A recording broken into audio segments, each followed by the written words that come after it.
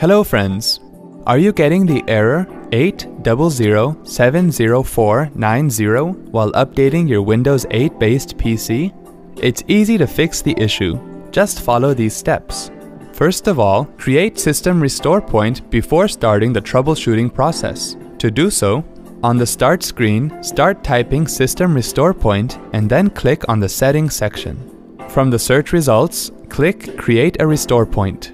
On the System Properties window, click Create under System Protection tab. Type the name for the restore point and then click Create. Wait for the process to complete and then click Close.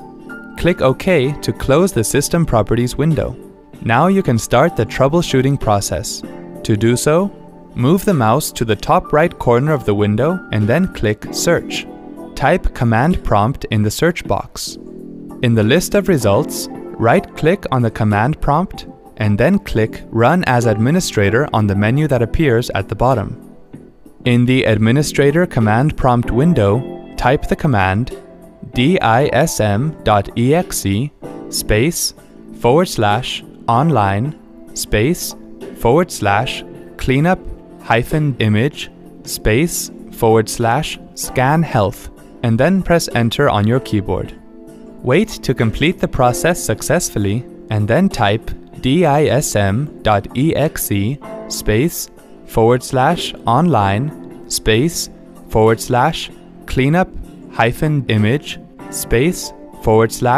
/restore health. Press Enter and wait to complete the process successfully.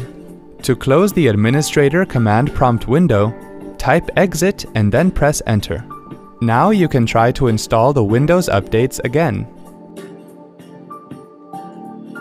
See, this wasn't hard at all. Thanks for watching.